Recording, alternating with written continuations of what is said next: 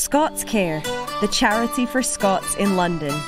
On the ScotsCare podcast, our great guests come from all walks of life. I stopped jogging because I just felt like I was doing it wrong. The early days of the One Show were hard, and we became famous for these handbrake turns.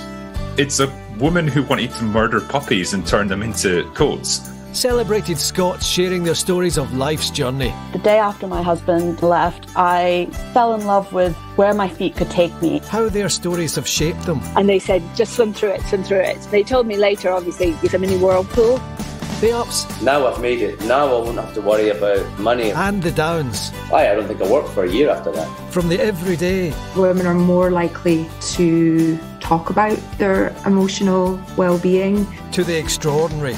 Should you be in a hard fight and you get taking some injuries, they're the person that could ultimately save your life. Alanis Morissette started following me. Isn't that ironic? Talking about their experiences. I was downstairs first that morning and I said, yeah. And how it made them who they are today. So if Pat had come down first that morning, he might have been Elton John and my life might have gone a different way. From athletes to actors, musicians to mental health experts, writers and authors, entrepreneurs and businessmen and women. The ScotsCare podcast has something for everyone. Great chat about the ups and downs of life.